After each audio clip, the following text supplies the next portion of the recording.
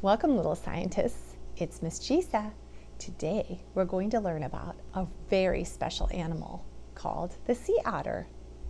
Today's read aloud is called Sophie the Sea Otter, and it's written by author Aimee Tallian and illustrated by Peter Jones.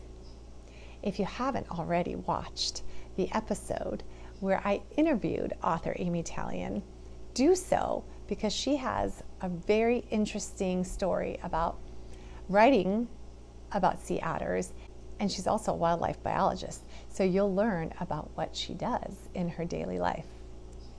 Sophie, the sea otter, had a white spot on her face. She and her friends lived in the most amazing place. High in the north and far out to the sea, Sophie lived a life that was wild and free. A great big forest of kelp was her home, which gave her the freedom to frolic and roam. Sophie and her friends played in the water. They splashed and swam. She was such a happy sea otter. She ate snails and clams for breakfast, lunch, and dinner. She'd race her friends to find them.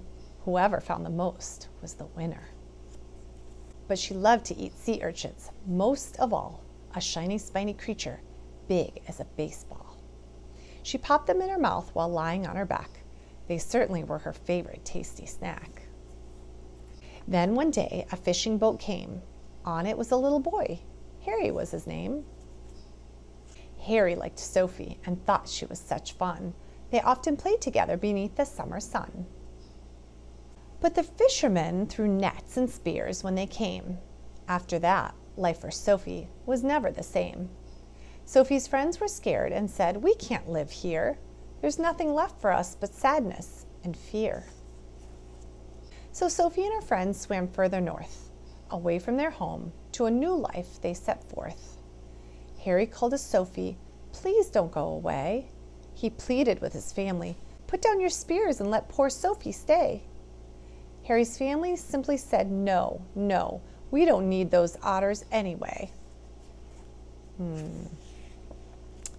But a most unexpected thing happened when Sophie left town, an unexpected occurrence to her home deep down. You see, otters eat urchins, and urchins eat kelp. After Sophie and her friends left, their home needed help. The urchins ate all the kelp. The great forests went away. Now there was nowhere left for the fish to stay. The forest was gone. The landscape was bare. Only urchins were left, which caused quite a scare. Harry and his family were so very sad. Their new home had suddenly turned so very bad. Harry told his family not to worry. Sophie and her friends can help, you realize, but first we really must apologize. So Harry and his family searched far and wide to find Sophie and her friends and tell them, "You don't have to hide." Sophie and her friends missed their home so. "We'll come back," they said. "Now hurry, let's go." When Sophie returned, she found a sad sight. "I know what to do," she thought, and ate through the night. No problem for Sophie. The urchins were yummy. She always enjoyed how they tickled her tummy. The number of urchins quickly went down. The kelp forest returned, and the fish came back to town. The forest was healthy and happy once more, full of fish, snails, kelp, and sea otters galore.